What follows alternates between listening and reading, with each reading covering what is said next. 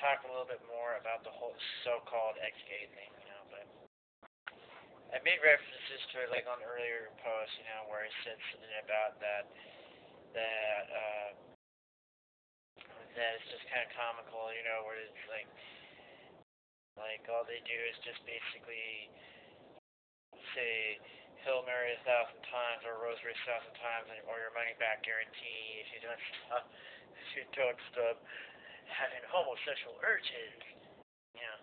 We could electrocute or something like that.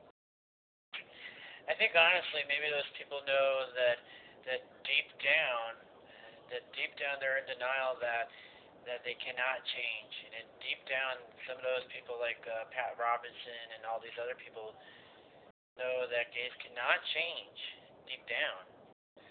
So they probably can do the next best thing is by brainwashing them or exploring their whole fear or religious beliefs of some sort, the whole faith in God and the whole faith of trying to keep their family together and blah blah blah blah blah and all these other little things, just to make them believe that they actually changed, when in reality they haven't changed.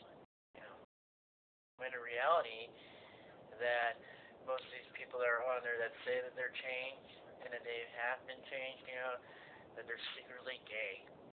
Secretly, in some way, somehow, whether they had dreams about having sex with the person of the same sex or secretly get turned on by somebody of the same sex or whatever, or I heard all these little stories about people who claim to be ex-gay, and all of a sudden they had like a relapse or whatever, like John Polk or a couple of other people, and some of the founders of West, and they said they hadn't changed at all.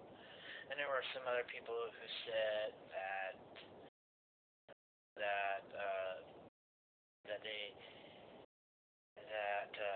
I forgot what it was. Not just that they didn't change or anything, but they tried to change, but they never did, But and then other people, it's like this one story that was on the Dallas Morning News probably last year, where this one guy that was sentenced to prison for sexually assaulting a bunch of men who were his clients in the ex-gay ministries. And there were a couple of people that were also sentenced to prison who were allegedly for the same crime all over the place. Apparently, I think it's just that, given some time, I figure, that these people, it's just simply that they just hold on to this sort of belief. It's simply because it's a matter of pride. It's pride that it's just the whole thing. That pride is the thing that the very